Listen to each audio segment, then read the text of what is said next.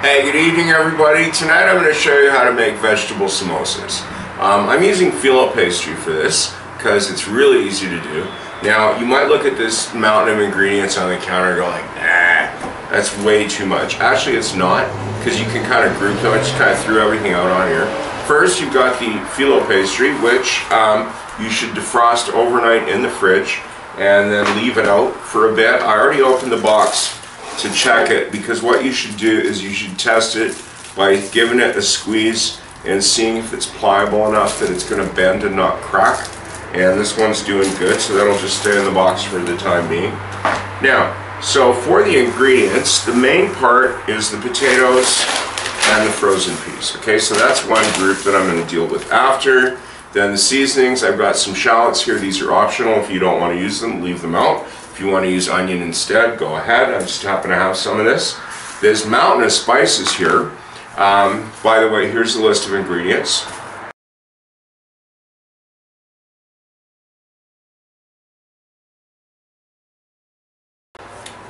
You can condense these into a bowl, which I'm going to do in a minute, or you can leave half or most of them out and just use salt and pepper, whatever you like, okay?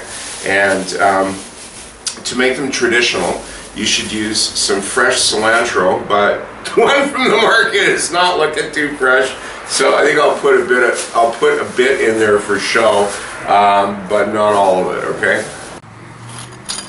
Alright, so that's a little less intimidating when all the containers are away and you just got the spices in a bowl. Now you may have noticed I said 1 to 2 on the amchur and half to 1 on the chili powder. That's on personal taste. The amchur lends a sort of sour flavor to it, and the chili, obviously, whether you like it hot or not, I'd use half or 1. If you really like it mild, either use a quarter or just leave it out. And of course, if you can't get some of these spices, just wing it. I've got all the spices in here except the mustard seeds, because those are going to go in with the shallots before the spices go in. So I've got the peas in a bowl here. Now I'm using really small peas. It works better than big ones for this. So those can just stay on the counter. Next step is deal with the potatoes. I'm going to peel them and I'm going to cook them in the microwave like I showed in that recipe. Here's the link here if you haven't seen it. I got those peeled and I'm just chopping them up on the plate I'm going to use to cover the bowl with.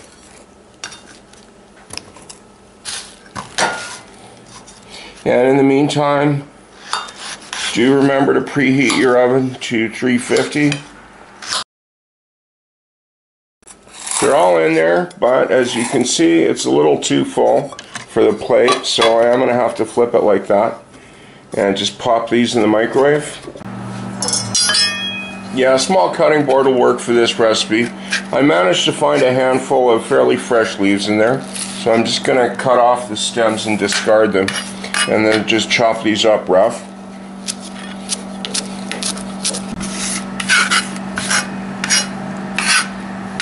That's fine.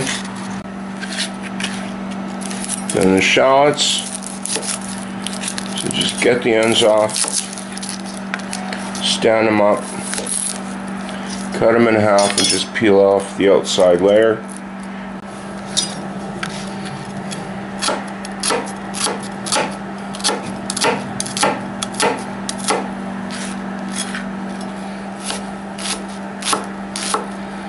Yeah, you would like a fine chop on these. My microwave just beeped here, so I'm going to get in here around the camera with some oven mitts, because this is really hot. Let me just pop the lid off in here, and I don't know if you can see the steam coming off that. You will in a minute.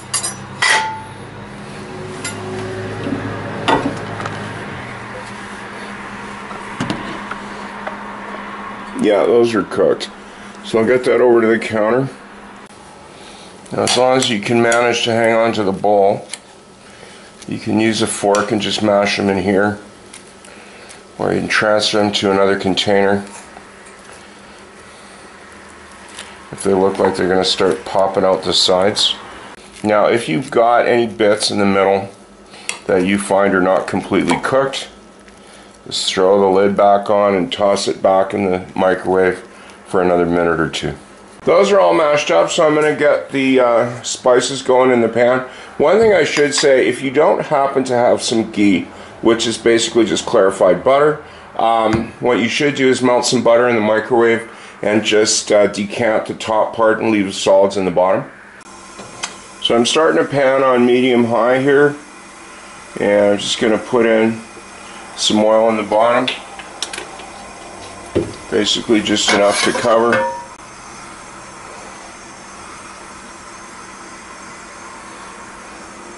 And if that's looking too dry, you can always add a little bit more. But there is going to be butter in the wrappers, so you don't want to get this too greasy. Throw in a teaspoon of brown mustard seeds, or black as they call them, the dark ones.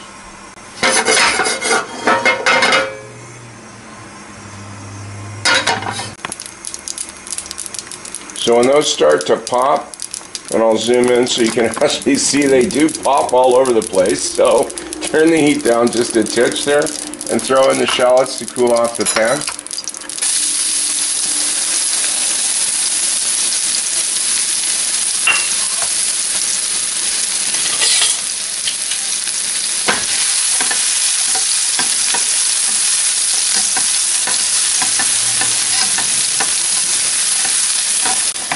Yeah, so make sure the heat's down to medium and stir it up for a bit until it smells nice. Get the spices.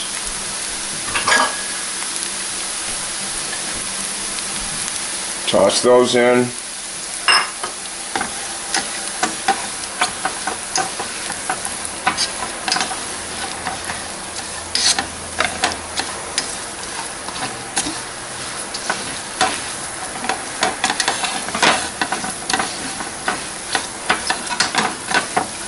Try to make sure that you've got all the spices in the oil.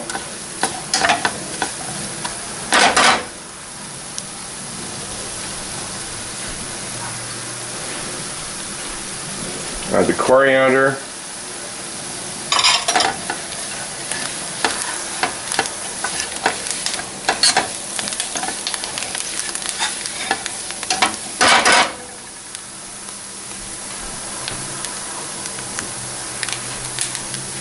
And the peas.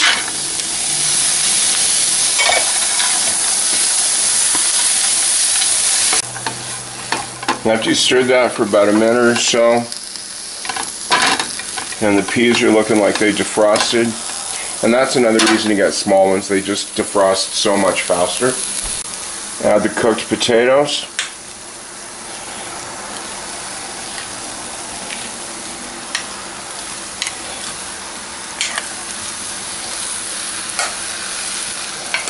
And mix it all up. At this point you can actually turn the heat off and it's not going to hurt anything. Since the potatoes are already cooked, what you want to do is just mix it in while it's all still warm. And I do like to use tongs for this bit for a couple of reasons.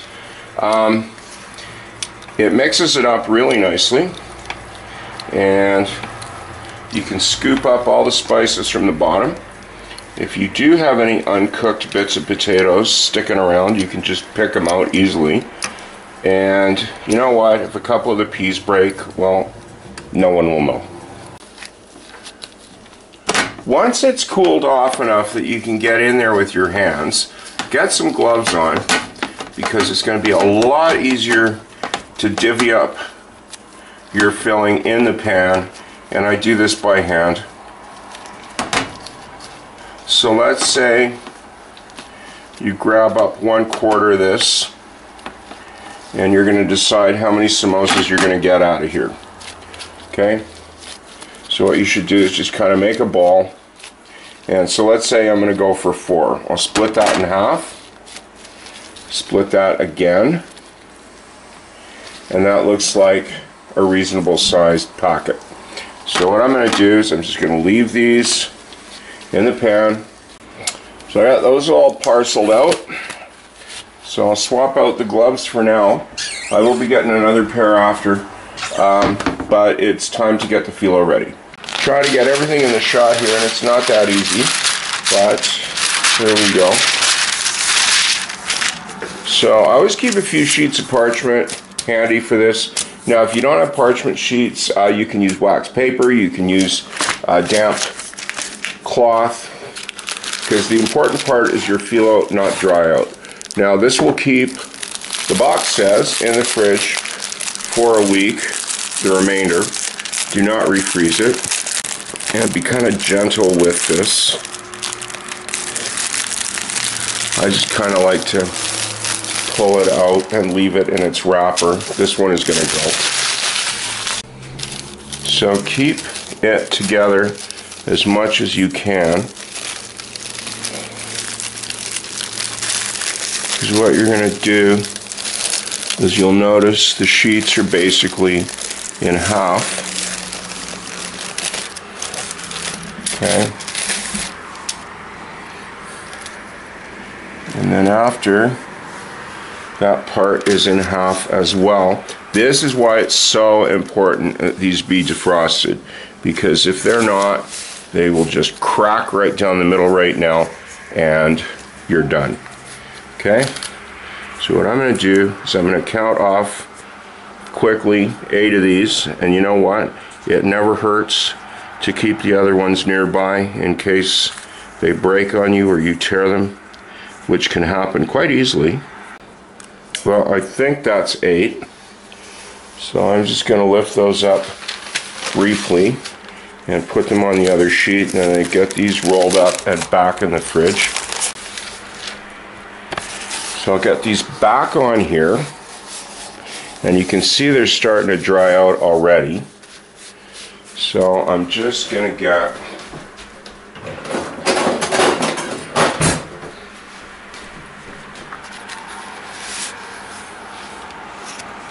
a sharp knife and just visually cut them down the middle. If they're a little uneven, nothing to worry about. So what I will do is take these and just pop them right on top of each other for the time being. Okay.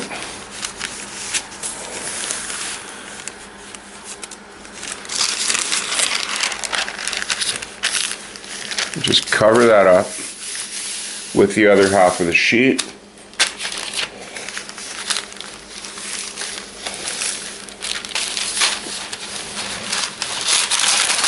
And put one here on top of it, because you don't want to make like a total horrible mess while you're putting these things together, and you'll see what I mean shortly. Okay, so there's your setup. You've got your fresh phyllo covered up here, you've got a working area, and you've got your baking sheet. Next thing to do is I'm going to pop some of this in the microwave and get a pastry brush. And just for you to see, this is what it looks like just come out of the jar. And this is just 30 seconds later. I will heat it up a little bit more because I do want it clear. Yeah, that's 45 seconds. It's clear all the way through, ready to go. So I got all the setup there, and I've just got the pan of filling just out of the camera shot here. So get your ghee and your first sheet, which has dried out a little bit. It's not beyond hope. Now you don't have to butter this like all over. You can just put a few dabs, it will spread out.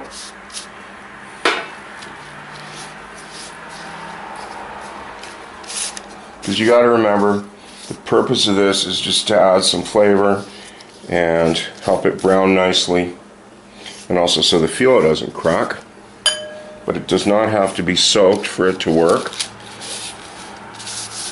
See, and okay, so that cracked. You can see that cracked right in one piece, but it will still work. So what you do first is bend this over in half, You can see it's cracking over there, but it's still salvageable. Trust me on this. Just grab a piece of filling.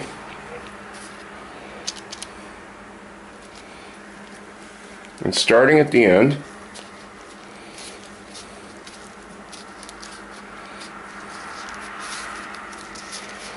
just bend this over in a triangle shape at the end. Bend it back. Now for this one, you are going to want to kind of sit it on top. And turn it over, catching that. Again. And you can pull this down. And it's done. First one's always a little gnarly. And what you should do is just dust it briefly on the outsides with a dab of the melted butter and just place it on the sheet.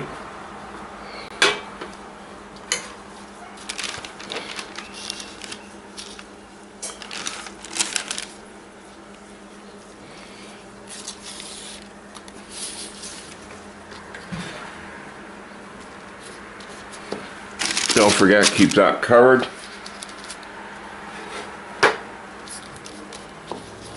And if it wasn't readily apparent, yeah, you do want to kind of be quick about this, all right?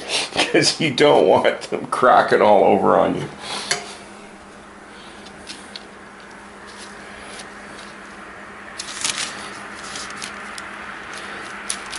This one looks like it has far better prospects than the last one. So what you want to do is shape it sort of like a triangle on one end. Looks like we got a bit more time with this one. Make your triangle shape again. Flip it over.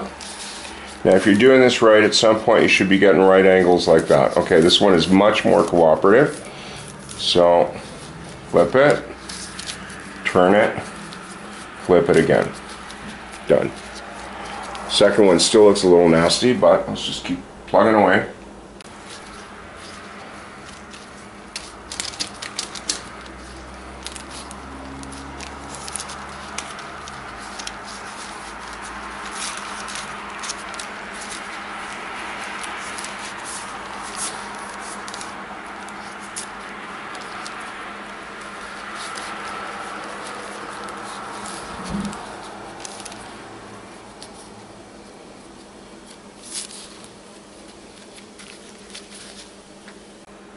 And you also have to remember, you know, I'm kind of all cramped up here for the camera.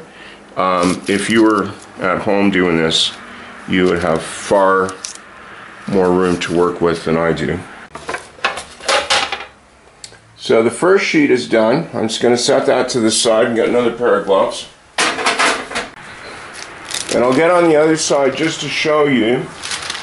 Now let's just turn this over. Ones at the bottom that haven't dried out so much. And you know what, if they are cracking on you beyond repair, don't forget you've got like another pound in the fridge and you can always just get some more sheets, especially if you're gonna have dinner guests or something. Now the reason I am doing this is just to show you that if you don't have a pastry brush and you are wearing gloves, it's quite acceptable to just do this. Now one caution, you should dot it and smush it. Don't pull on the Phyllo. Phyllo does not have stretch and it will break on you, okay? But you can still do this just like this. And if you're willing to wash your hands and get a bit greasy, you don't even need gloves. Okay, sorry for the shadow. I'm losing the light a little bit. So I'll see if I can get right behind it.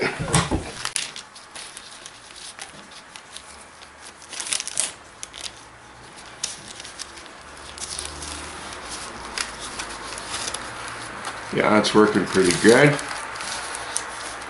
And another roll, and done.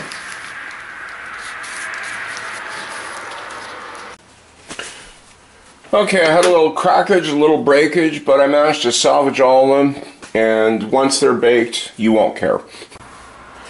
So pop these into the oven for 15 minutes, and then turn them over, so for a total bake time of half an hour.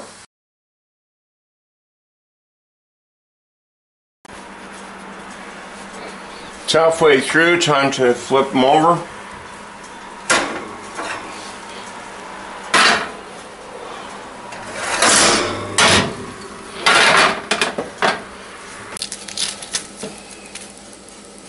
Well, you can hear them crackling, and some of the pastry's kind of brittle. Whoops. I really didn't plan that. It just came off all on its own. There. Now, the leaves that do break, if that happens to you, just take them off because they'll just burn in the oven, leaving not too great of a smell. You could use a flipper for this if you wanted. I just find it works better with tongs. If you're not a complete klutz about it like I am tonight. So pop those back in for another 15. Second alarm went off, so they should be done. See what we have here. Yeah, the light's a little too bright to see that they're cooked a really nice golden brown. Let me turn off some of this and see if it makes a difference. Yeah. Now, if you do want them a little browner than this, you can turn the heat up to 375 and put them back in for a couple of minutes. But you do risk burning the pastry. So here we are. I got them all piled up on a plate for you. Put the nice looking ones in the front so it looks good. But no worries, they taste good no matter what they look like. You can serve this with any kind of sauce you want, dipping sauce or some kind of chutney. Tamarind chutney works out quite well with this. I do have a recipe for that, and the link is here if you're curious of what I used to look like when I was thin, which was a couple years ago. Hope I'll get there again. Anyways, thanks for watching, and I do hope to see you again. Bye-bye.